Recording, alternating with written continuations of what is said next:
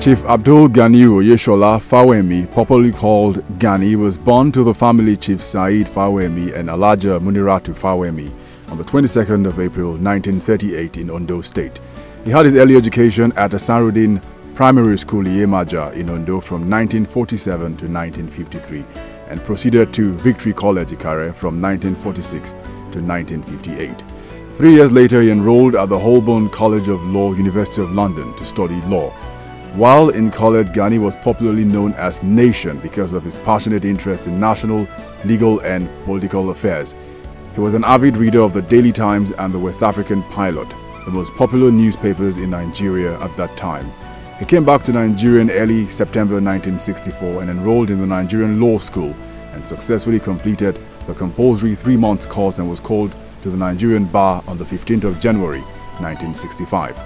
Gani began his legal career in elder brother Rashid Fawemi's law office and since then used his legal skills to defend the poor and the oppressed in Nigeria. He handled about 5,700 briefs between 1969 and 2002 when he stopped appearing in court, and about 1,500 of those cases were pro bono cases for those who could not afford proper legal representation. Gani also handled many cases against institutions and authorities which set standards for many celebrated lawyers today.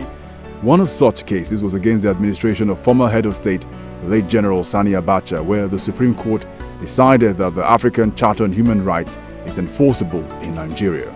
This is the worst violator of fundamental rights in the history of this country within the short period of time. 10 months, it has castrated freedom of expression. In the course of his struggle, Gani fought many battles between 1969 to 1996. Some against military dictatorship which saw him get arrested, detained and charged to court several times. His international passport was seized on many occasions and his residence and chambers were searched several times.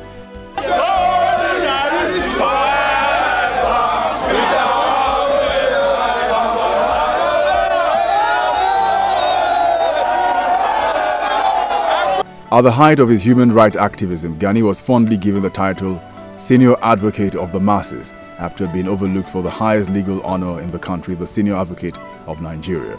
He was later elevated to the rank of Senior Advocate of Nigeria in September 2001. Gani was also the recipient of several international awards which included the biennial Bruno Kreisky Prize and the International Bar Association's Bernard Simmons Award in recognition of his human rights and pro-democracy work.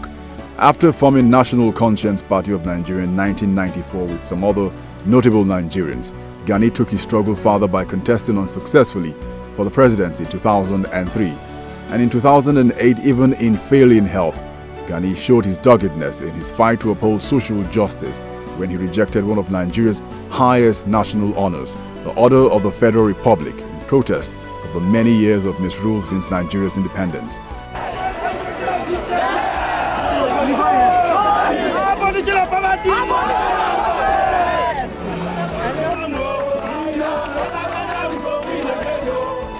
Gani died in the early hours of the 5th of September 2009 at the age of 71 after a prolonged battle with lung cancer. Today he is remembered as a human and civil rights lawyer, author, publisher, philanthropist, social critic and politician. His chamber has a library with one of the biggest collections of books, while his Nigerian weekly law report is a reference point for many Nigerians. Any criminal action, any criminal charge, any criminal proceeding in any court in the Federation on grounds, one of the grounds is public interest.